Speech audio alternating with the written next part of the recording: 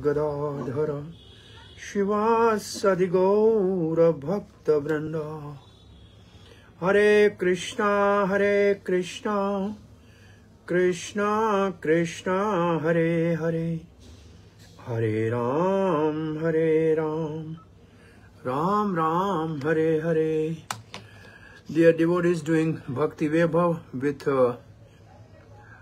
Mayapur Institute of Education, you are welcome for continuity of Bhakti Vaibhava study of first canto Srimad Bhagavatam, chapter 14 still.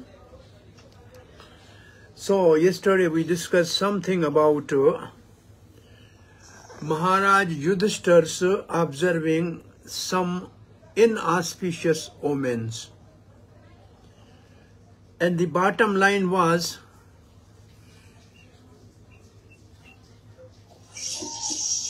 it was all because of the Lord Krishna's departure back to his own abode. So the principle is that, simply the principle we can derive from this is that as long as we are connected with Krishna, there is everything auspicious. As soon as we are disconnected with Krishna, everything will be inauspicious. Very simple.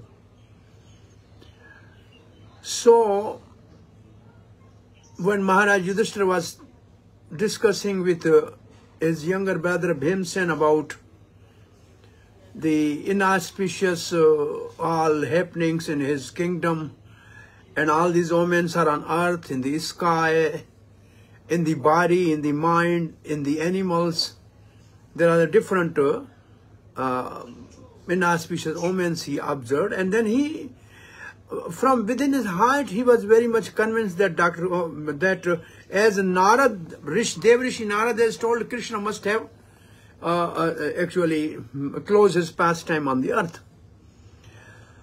But still, when he was thinking like that, Arjun arrived, and Arjun was very much dejected and depressed and completely worried. So Maharaj Yudhishthira asked about the well-being of all Yaduvansis from him.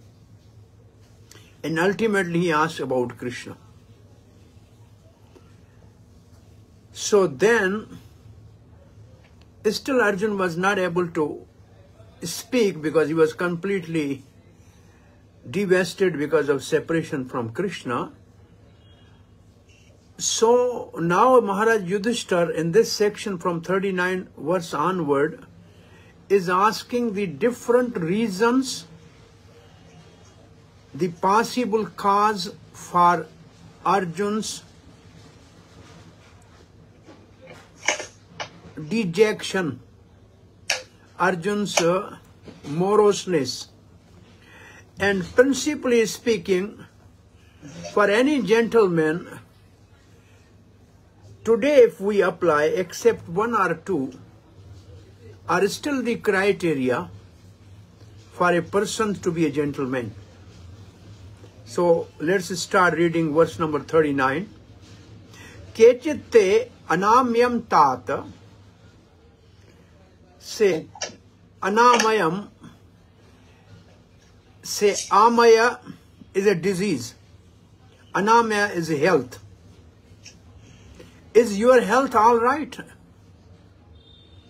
Brashta teja vibhasi me, I can see all your luster,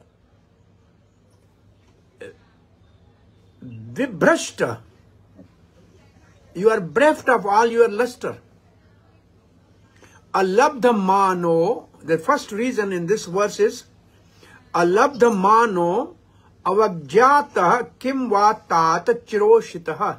It is that you stay long time with our relative at Dwarka, and therefore they have actually not given you, in you were neglected, not properly respected. So this is one reason. So my brother Arjun, please tell me whether your health is all right, you appear to have lost your bodily luster. Is this due to other disrespecting and neglecting you because of your long stay at Dwarka? So principle is that if we stay long time with our friends or relatives, then definitely the familiarity breeds contempt, and always there are little negligence and disrespect. So this is one of the reasons. Because 7 months is a long time, so this is one reason. Well, one may be the reason. So one should not really become too much burden on the friends and relate to, otherwise he will be disrespected and belittled. So in 6 verses, so 39 till 44. In 6 verses, Yudhishthira Maharaj asked about welfare of Arjuna, who was not speaking. Anamya means health. We are, were you staying there a long time? Chiroshitaha.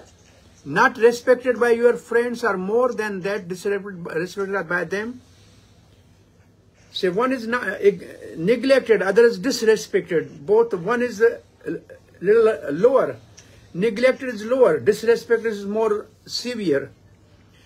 So Srila Prabhupada writes, from all angles of vision, Maharaj Yudhishthira inquired from Arjuna about the welfare of Dwarka.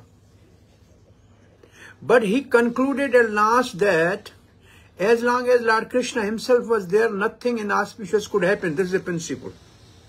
But at the same time, Arjuna appeared to be bereft of his bodily luster, and thus the king inquired of his personal welfare, Arjuna's personal welfare, and asked so many vital questions. So first vital question is, staying too long with friends always result in some sort of negligence and disrespect. Verse 40 has another reason. Kechin na abhihato abhavahi shabdadi bhi amanglahi nadatam muktam arthibhya ashayayata pratishrutam. The second reason for somebody being morose, lusterless, has someone addressed you with unfriendly words or threatened you? Could you not give charity to one who asked, or could you not keep your promise to someone? There are 3 reasons in this. There are 2 reasons in verse 39 about the health itself and about the negligence or disrespect by long standing with friends. Now the verse 40 has 3 reasons. Please, somebody's microphone is disturbing. So what are the 3 reasons in this?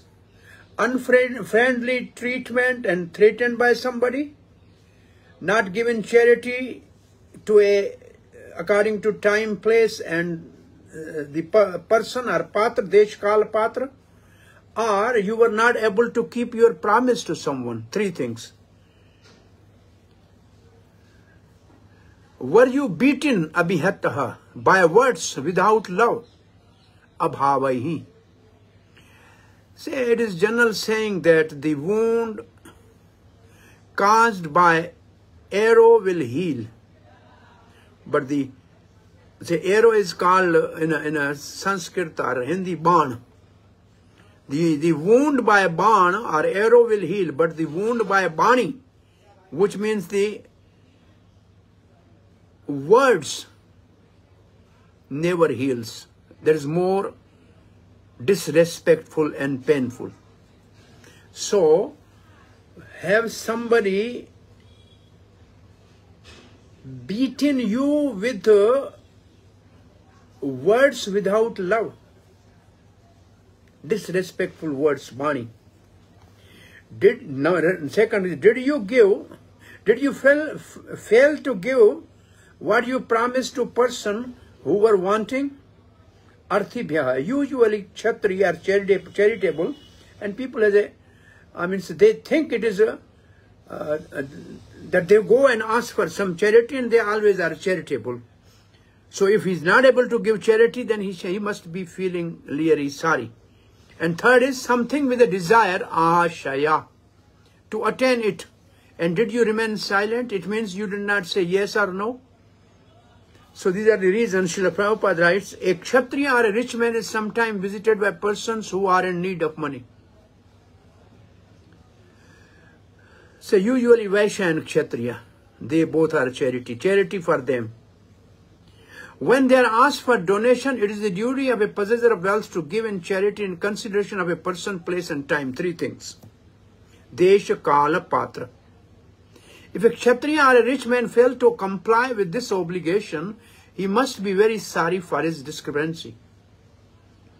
Similarly, one should not fail to keep his promise to give in charity. These discrepancies are sometimes cause of despondency. This is despondency. And thus failing, a person becomes subjected to criticism, and which might also be the cause of Arjun's plight. And this is not. Now the verse 41 has other reason. Kechit tvam brahmanam balam gam vridham roginam striyam sharano pasristam satvam natayakshi sharana pradaha. There are 5 subjects in this verse. You are always the protector of deserving living beings, such as Brahman, children, cow, woman, and disease. Could you not give them protection when they approach you for shelter? This is another reason for a respectable Kshatriya. If he is not able to give protection to deserving people, he will be dejected and despondent. That is another reason. Sharana Upasrisham means surrendered. Sattva means living beings. So the Brahman who are always engaged in researching knowledge for society's welfare work, both material and spiritual, deserve the protection of a king in all respects. Similarly, the children of the state, the cows, the diseased person, woman, and the old man specifically require the protection of the state or a Kshatriya king. If such living beings do not get protection by Kshatriya or royal order or by the state, it is certainly shameful for the Kshatriya or a state. If such things had actually happened to Arjun, Maharaj Yudhishthira was anxious to know about these discrepancies. These are not also reasons in case of Arjun. Of verse 42 we speak of another reason. Kechan nagamayo gamyan gamyan vasat kritam sriyam prajito va atha bhavan. This is another reason. Na uttamai na shamaihi patihi. So first is about the unimpeachable woman, and other is about are you be defeated by low or equal. The two more reasons. Have you contacted a woman of impeachable character, or have you not properly treated a deserving woman? Or have you been defeated on the way by someone who is inferior or equal to you? This is one of the reasons. Arjun will say in the next chapter, yes, you asked me about defeated. Yes, I was defeated by some gopas. They were not equal to me, they are inferior, but I was defeated. So this is one of the reasons. There are 2 sentences in this first line. Asat kritam means with contaminated clothing and other items. Asmahi means person lesser in strength. And na uttamai means by those inferior in caste. So Srila Prabhupada is writing little social system at that time. He's giving information. It appears from this verse that during the time of Pandavas, free contact between man and woman was allowed in certain conditions only.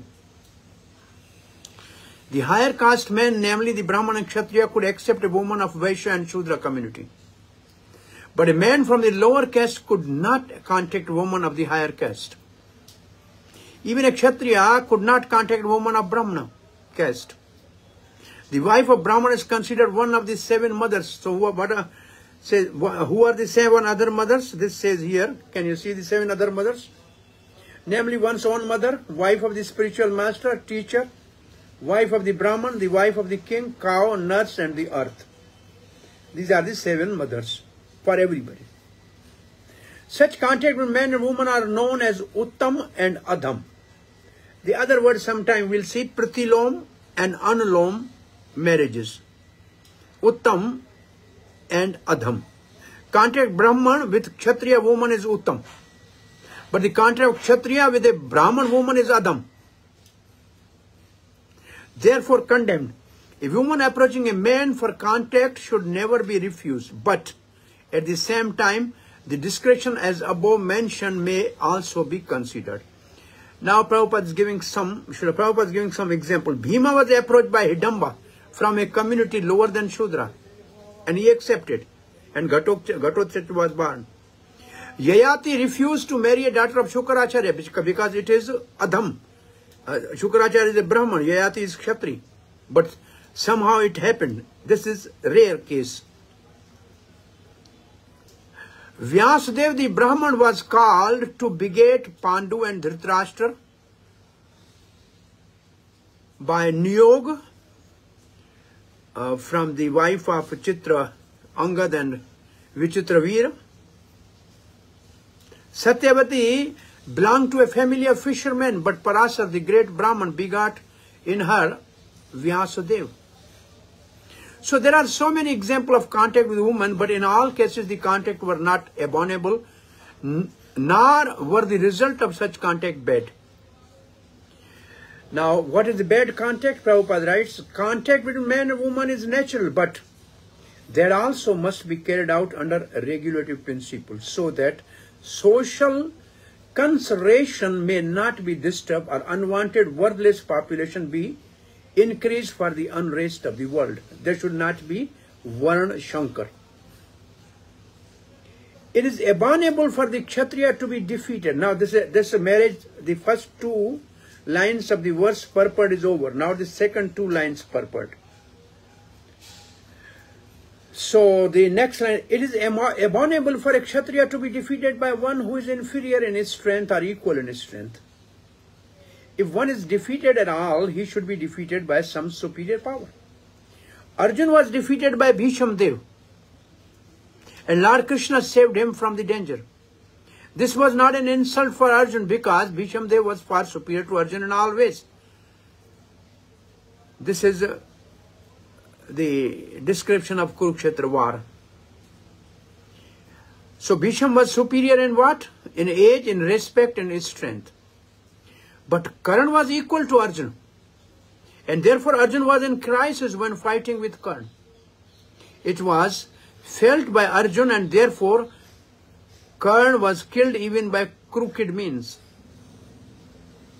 Such are the engagement of Kshatriya, and Maharaj Yudhishthira inquired from his brother whether anything undesirable happened on the way home from Dwarka. Yes, this is one of the reasons. But that has a very transcendental background that we will see in the next chapter. Verse 43, some other reason. Apeshwada priyaha bhung katastvam sambhojayan vrindabalkan jugispitam karma kinchit kirtvan yadakshamam.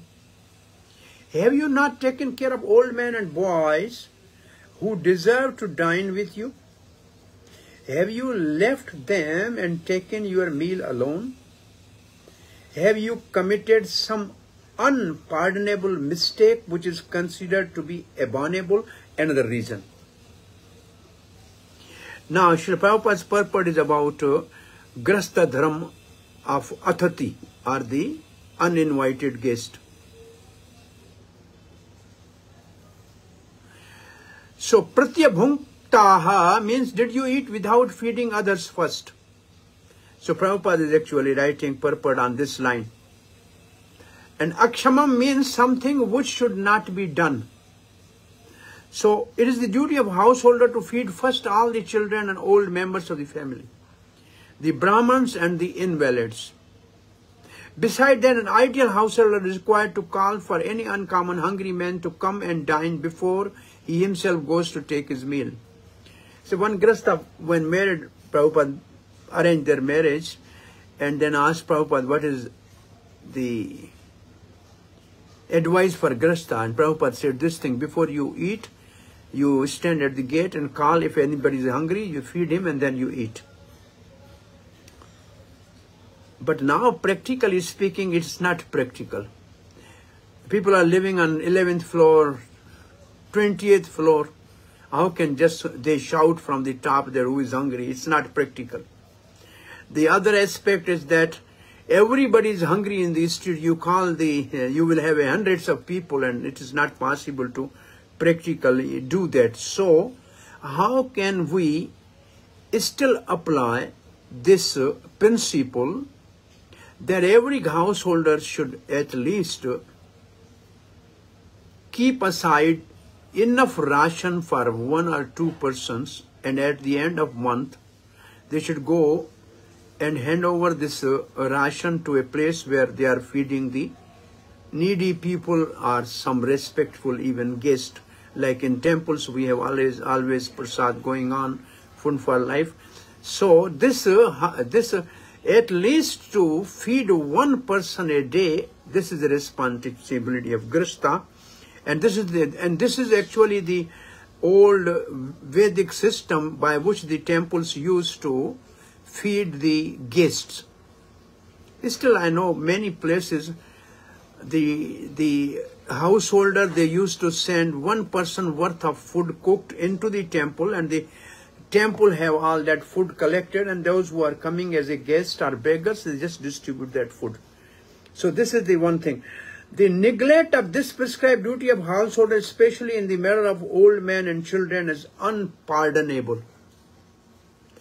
Now, the last verse about the reason for Arjun's lusterless appearance. Keched preshta atmena atha. Preshta atmena atha. That line is most important. Hridyena atma bandhuna. Shunyosmi rahito nityam manyasete anyatha narok. Or is it that you are feeling empty of all time because you might have lost your most intimate friend, Lord Krishna? There is the real reason. Oh, my brother Arjuna, I can think of no other reason for your becoming dejected. There is the real reason. So, but I do not have such doubts about you, because I know you are my brother, you are a gentleman, and you cannot do any such discrepancies in your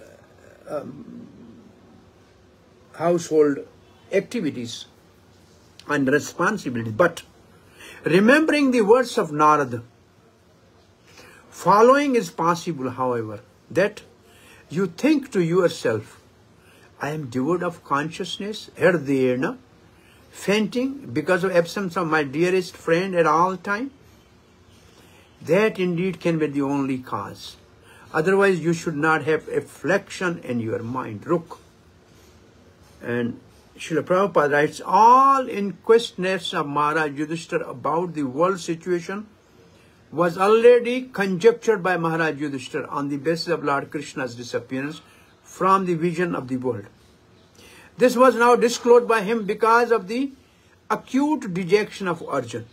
So he was already guessing, but now he was completely convinced that this is the reason. So even though he was doubtful about it, he was obliged to inquire frankly from Arjuna on the basis of Srinath's indication. So here we have completed the chapter 15, and now we are going to the next chapter. So before we go to the next chapter, you have any question or comment? So now Maharaj Yudhishthira has finished speaking, and Arjuna will not speak in between. Suta Goswami will have a commentary on the situation of Arjuna in almost 6 verses or so. Any question or comment? You have any questions? Then you want to do sort of rehearsal to answer those.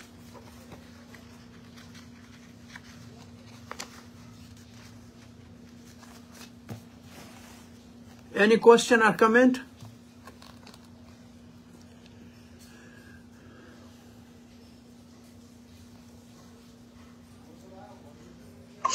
Hare Krishna, Prabhuji, please accept my obeisances. Yeah, Srila Prabhupada. Prabhuji, I had a question that in this context of marriage, there was one question I wanted to ask that still, Prabhuji, should we see this the difference between a Brahmin should marry only a Brahmin, or because in Kali Yuga all are Shudras? So for the purpose of marriage, should we consider this point? I think Vedic system of well, marriage is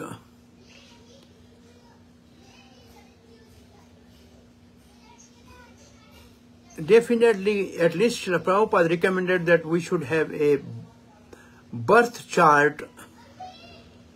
Marriage matching should be done at least. If it is all right, then it should be accepted.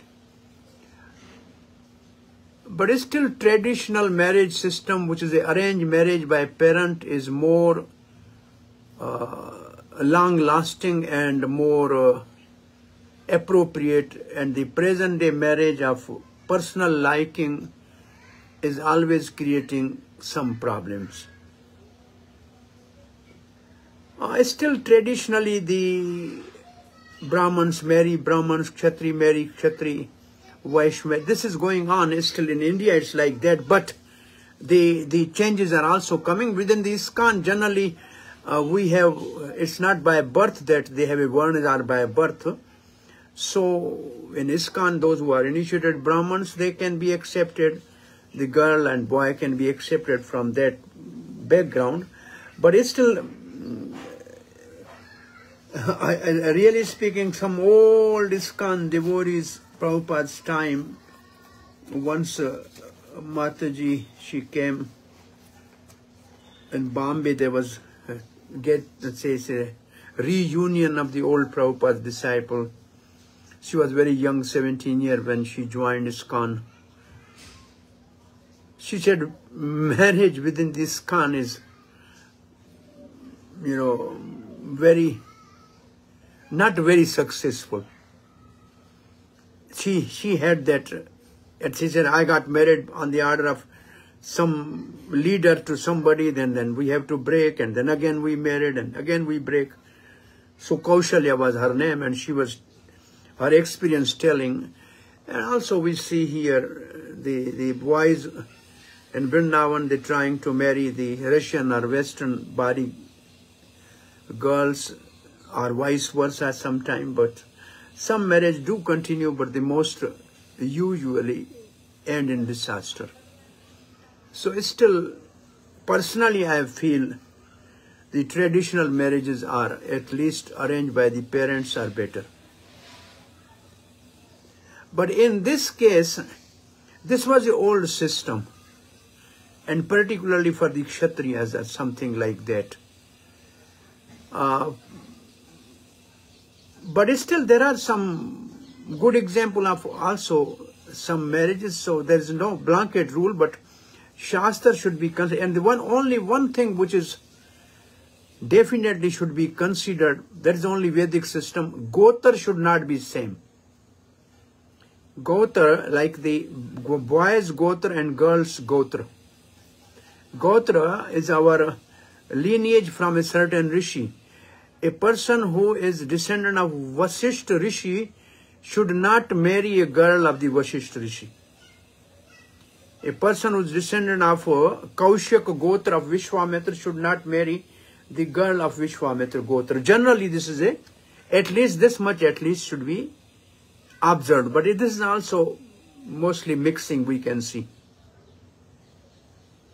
So Gotra was more consideration.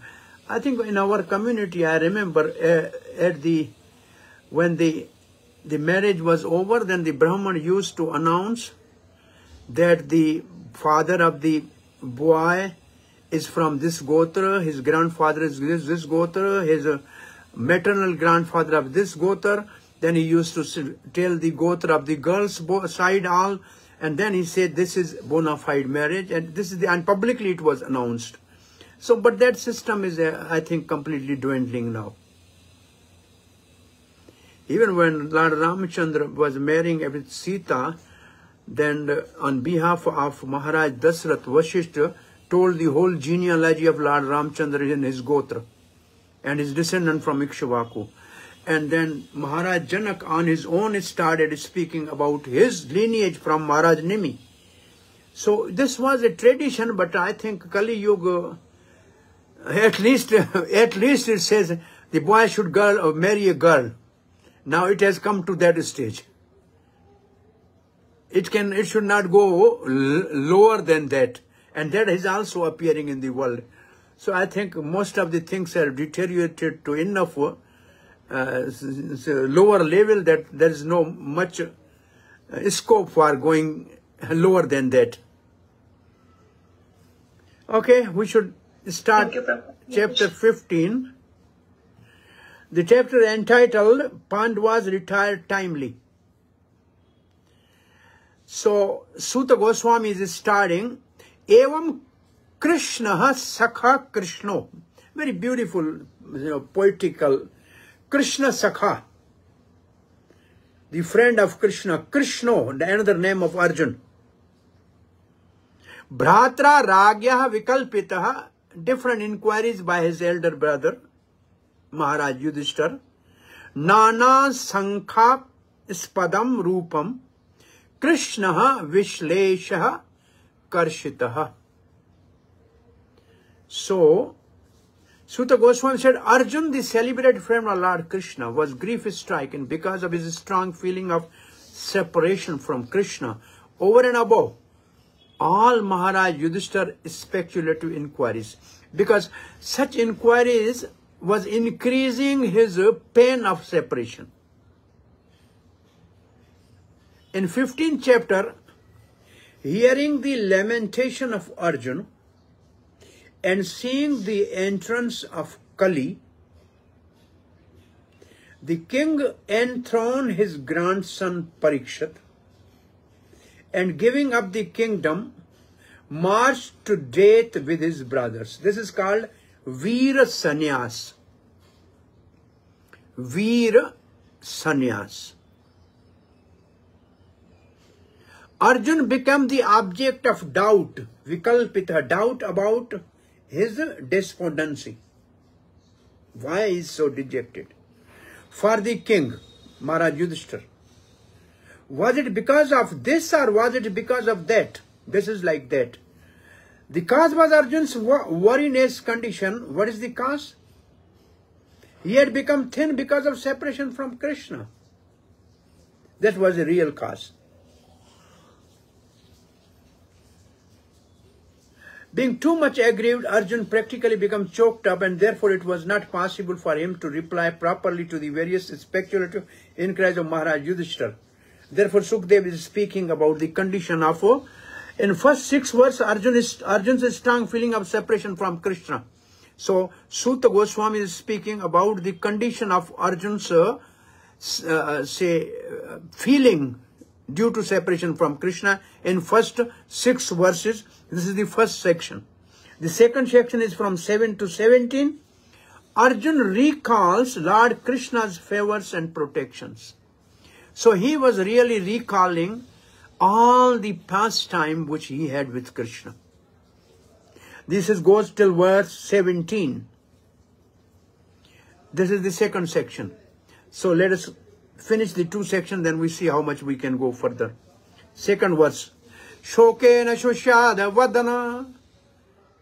His face was dry because of lamentation, bewilderment. Shokena, shoka. Hirtas Rojo Hata Prabha. And his lotus of his heart has lost luster. Vibhum Tameva no Samaram. Na Shaknota Pradibhashitum. Due to grief, Arjun's mouth and lotus-like heart had dried up. Therefore, his body lost all luster. Now, remembering the Supreme Lord, he could hardly utter a word in reply. Verse 3. With great difficulty, he checked the tears of grief that smeared his eyes. He was very distressed because Lord Krishna was out of his sight. And he increasingly felt affection for Krishna. Pranyautakantya Kataraha. I think Sanskrit word, when we read it, it is really like Prabhupada used to say, there is a transcendental vibration which is this food for soul.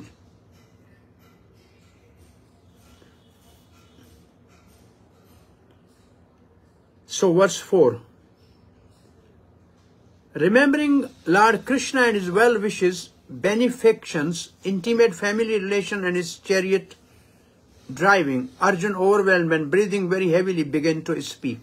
So this is a little interesting. Stopping tears of grief, Sucha, in his eyes, he wiped those tears which flowed anyway.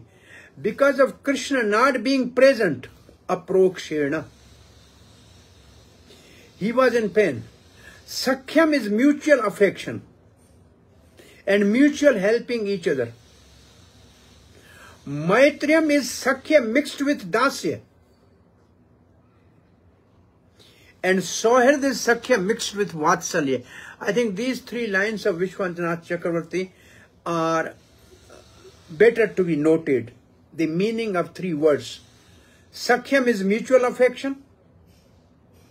Maitriyam is Sakhyam with Dasyam. And Sohrid is Sakhyam with Vatsalya. So these three lines are more like different mellows of a devotee.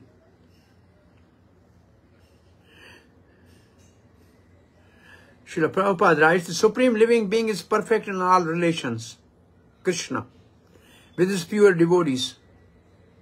Sri Arjuna is one of the typical pure devotee of Lord, reciprocating in fraternal relation, friendship. And the Lord's dealing with Arjuna are display of friendship of higher perfect order. He was not only a well-wisher of Arjuna, but actually a benefactor. And to make it still more perfect, the Lord tied him out in a family relationship by arranging Subhadra's marriage with him. And above all, the Lord agreed to become a chariot driver of Arjuna in order to protect him, his friend, from the warfare risk. And the Lord became actually happy when he established the Pandava to rule over the world. Arjuna remembered all these one after another, and thus he became overwhelmed with such thoughts. So in this purport, there are different relations of Krishna with Arjuna. Not only friendship, family relation of marrying Subhadra with Arjuna. Then a relationship of a chariot driver for protection of Arjuna in a warfare. So at least 4 or 5 relations are in this purport. Now Arjuna is speaking by verse 5. Arjuna started speaking. Arjuna Vacha. Vanchito aham Maharaja. Maharaj Yudhishthira, I am bereft of Harina Bandhurupina. Harina, Sri Hari. Oh, anybody can tell me what is the meaning of word Hari? At least what is the general meaning of word Hari? One who takes away. One who takes away the troubles. This is the one meaning of Hari. Some other meaning of Hari, Chaitanya Mahaprabhu said there are many meanings, but 2 are most important. And of the 2, you have the one you steals heart of the devotee. And steal the heart of devotee by giving a love. So Hari has many meanings, but the 2 meanings are most important. He takes the trouble of devotee, number 1. And number 2, he gives so much affection and love that he steals the heart of a devotee. Therefore, his name is Manohar. Manohar, Mano means mind, Har means steal. He steals the heart of a devotee, mind of a devotee. So Harina, Bandhu Rupena, he was relative. Yena me apahritam tejo deva sampa visamapanam mahat. So this is Arjun's, he is speaking first time. O King, Maharaj, the Supreme Personality regarded Hari, who treated me exactly like an intimate friend, has left me alone. Vanchito.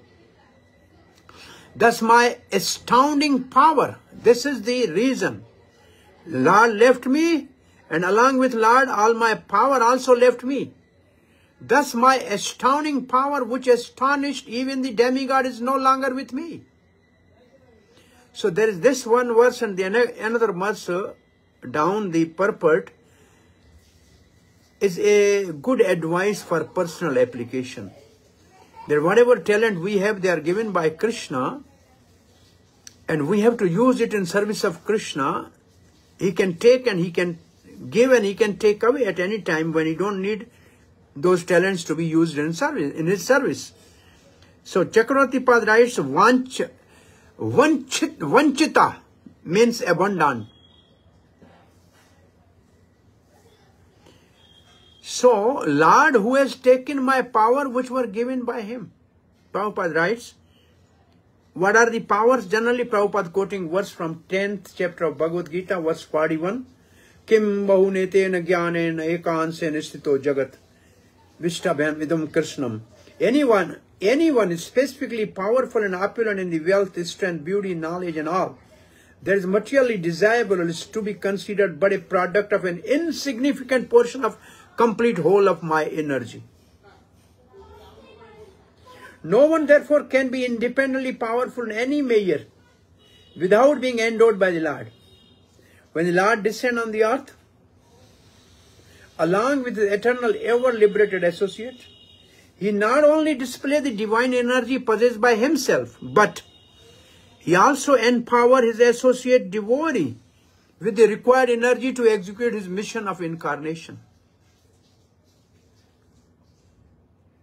It is also stated in Bhagavad Gita 4:5 that the Lord and his eternal associate descend on the earth many times. Bahuni me tav janmani ta, bahuni me janmani tav cha arjun tani ham ved sarvani na tvam vetit parantapa. That is the verse. Lord remember, but the eternal associate forget.